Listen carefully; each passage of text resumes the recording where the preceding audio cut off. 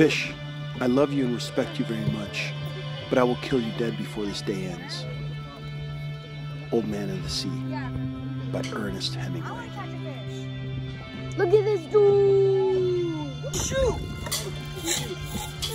Oh yeah, he's huge. Oh yeah. Hold on, my dude. On this day, the old man decides to venture out farther than he's normally gone. He sees a bird, which leads him to some flying fish.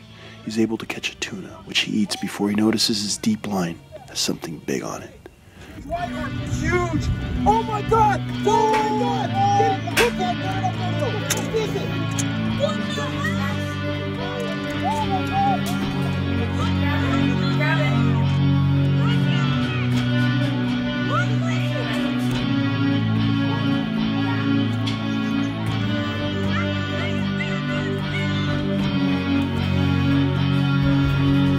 Watch out! Oh!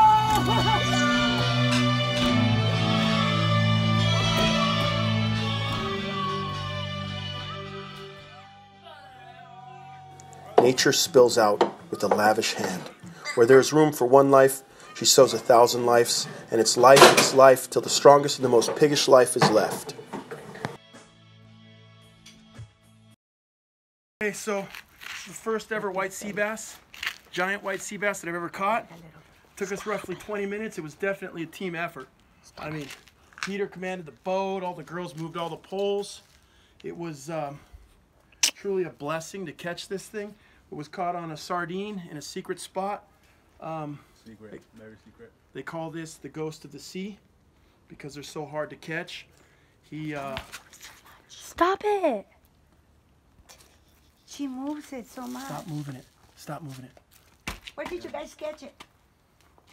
Maddie, what do you got to say about it? How was it for you? Scary. Scary? Winnie, what was your experience like? The experience was exciting, as you might say.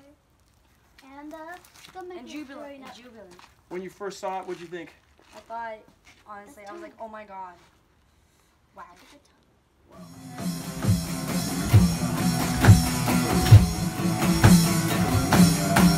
You stand on dead men's legs. You've never had any of your own. You couldn't walk alone between two sunrises and hustle the meat for your belly.